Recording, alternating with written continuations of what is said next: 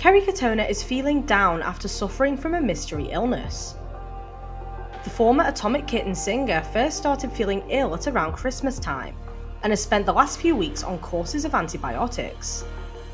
Now she claims to have never been so poorly in her life, as she still isn't feeling 100%.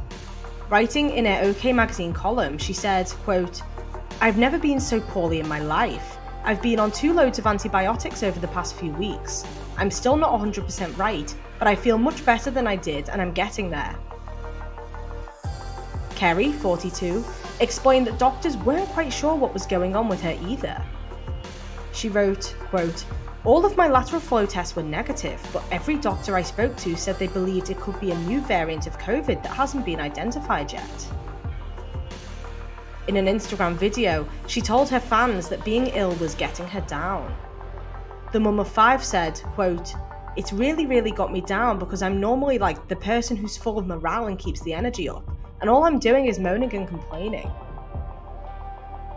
Kerry is set to have corrective surgery on her stomach later this month, after admitting she didn't look after herself properly following a previous tummy tuck procedure.